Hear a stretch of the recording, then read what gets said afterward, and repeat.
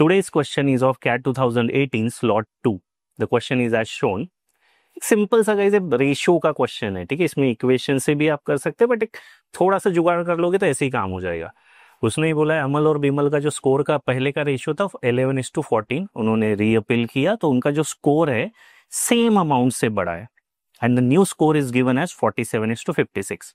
Now if you see 47 और 56 का gap कितना है, 9 का, बट ऊपर आप देखोगे 11 और 14 का गैप कितना है, 3 का।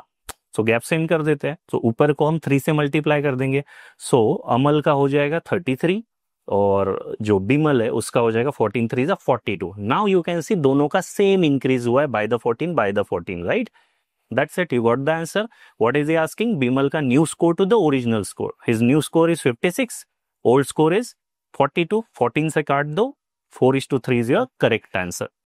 Bodhi Prep has launched a booster course, our flagship program of intelligent guessing, जहाँ पे आप सीखेंगे art of selection, that is picking the right question and leaving the wrong questions. Believe me, that will help you score well in your quant as well as the LRDI section.